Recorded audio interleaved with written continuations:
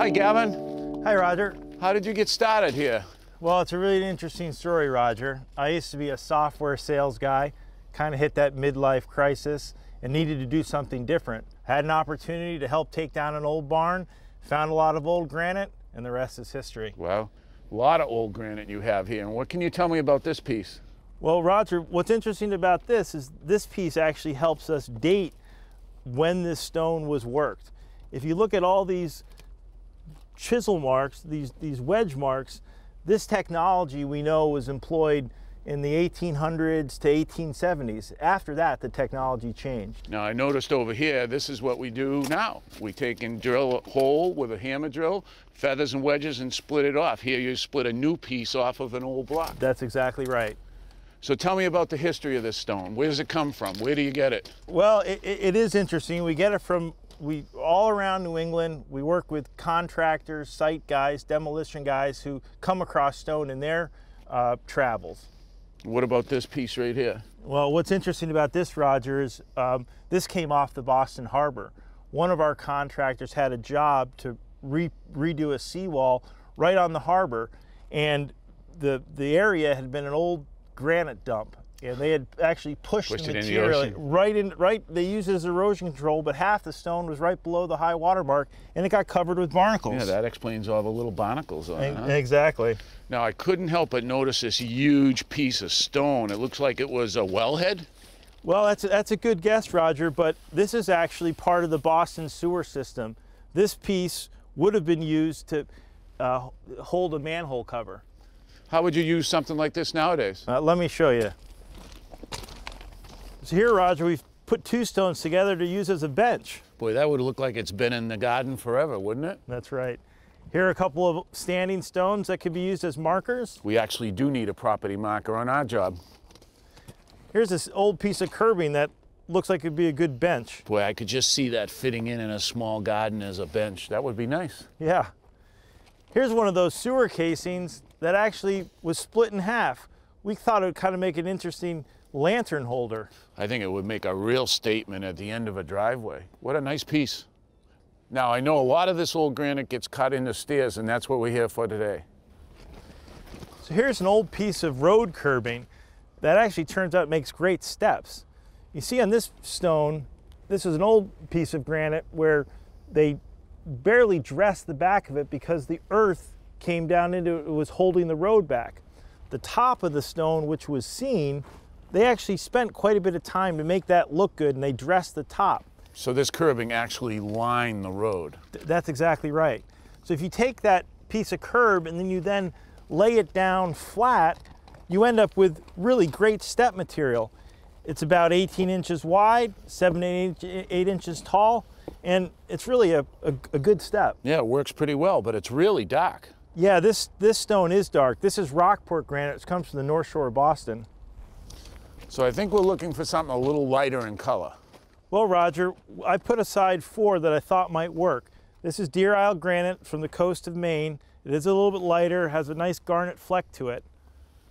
Well, we have 4, but I need 5. Well, I've got a 5th. We're just going to have to split it down. Let's do it.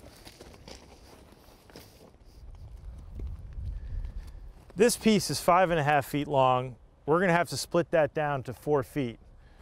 Brad's going to use the hammer drill to get that started.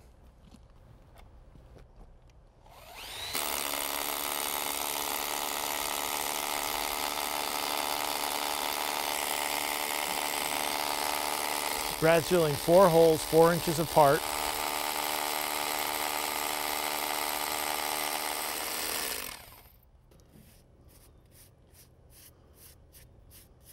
He'll then put a wedge with a feather on each side of it into each hole.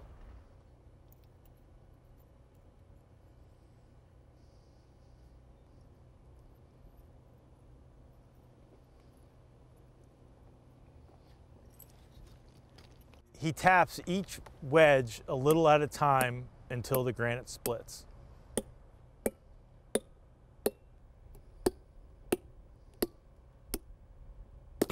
Perfect, that's just what I wanted.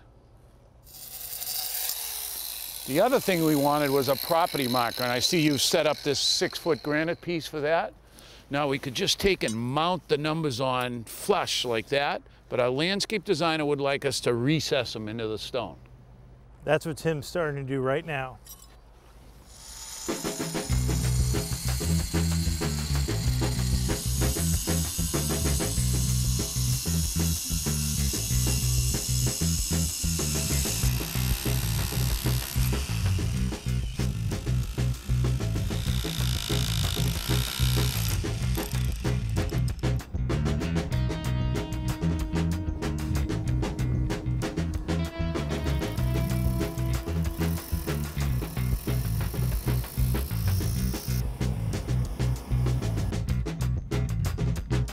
Designer is calling for the recess to be painted black.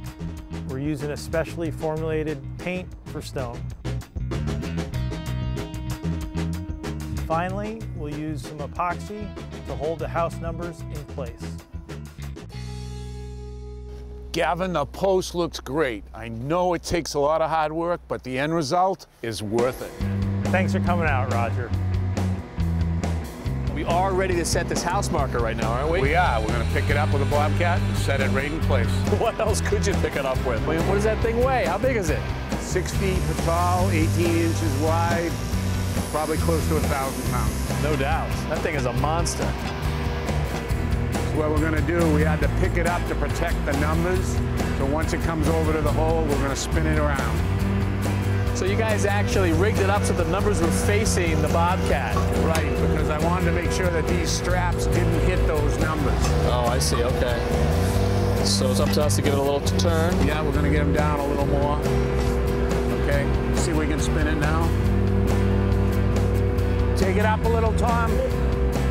Okay. Yep, that's pretty good. Let it down.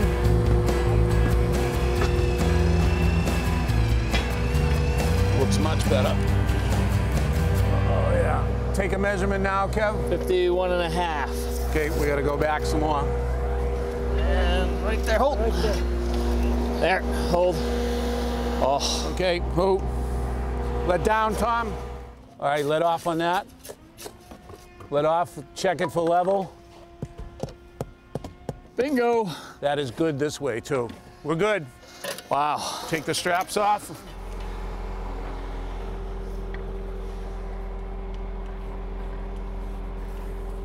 All right, let's stand back, take a look. Perfect. Perfect, Roger. How's it look from back there? You know, Kevin, sometimes I put more emphasis on my own eye than the level, but I think that looks dead on right there. I won't tell Tommy, but I'm with you. All right, so what do we do? They're gonna start putting some pack in, and then they're gonna take and pack that down around it. No concrete needed. This thing's so far in the ground, it's never gonna move. All right, that thing's awesome. Thanks for watching. This Old House has got a video for just about every home improvement project, so be sure to check out the others. And if you like what you see, click on the subscribe button to make sure that you get our newest videos right in your feed.